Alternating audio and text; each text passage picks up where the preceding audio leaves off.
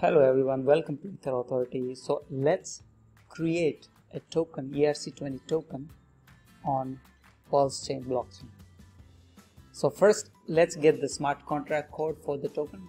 For that, just go to the Google, type EtherAuthority smart contract library. So you'll get this, click on that and scroll down, come to the ERC20. Don't go to here, but ERC20. This is basically a simple ERC20 code that is used for token smart contract. So you can, this is taken from its Open Zeppelin, and it's a community audited and perfect smart contract code. You can verify with this URL as well.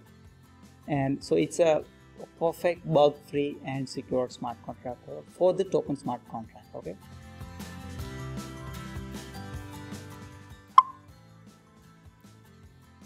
so first we'll copy this code.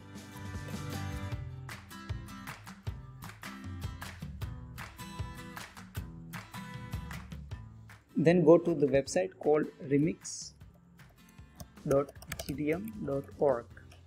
This is basically an IDE for Ethereum clients to deploy the smart contracts. So go to this IDE.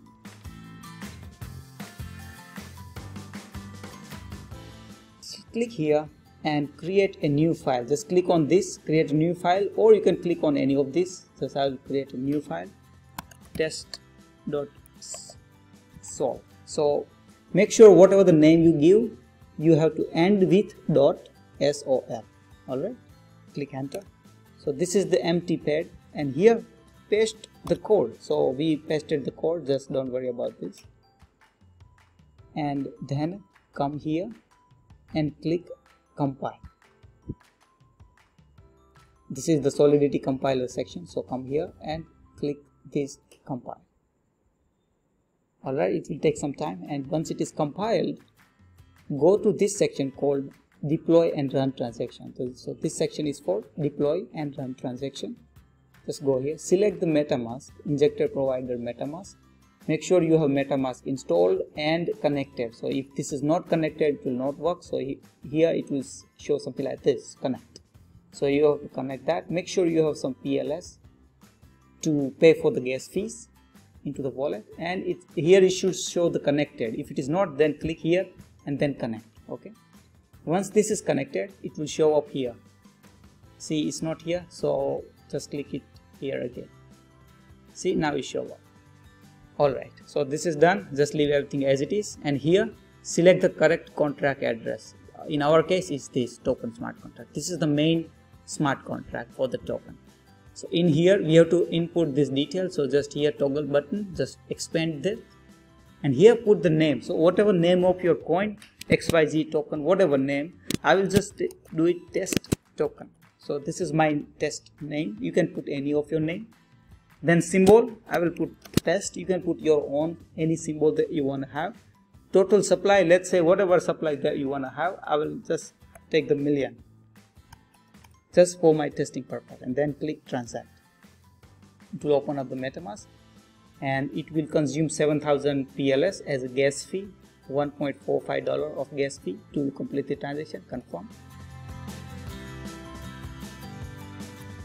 Once this is confirmed, your smart contract will be deployed. So just be patient. If you want to see here, you can come here and click here. It will show this. And here you can click on view on block explorer. Click on that. So it will take some time to confirm the transaction, and the transaction will show up here. So please be patient. Okay, as you can see, the transaction has been confirmed, and congratulations, you have deployed your token smart contract. So here, as it says, this is my wallet. So 1 million test token has been sent to this wallet. You can click on this.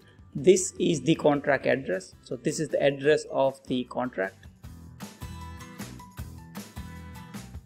No, sorry, this is my personal wallet. So the contract address is this. This is the contract address. Click on that.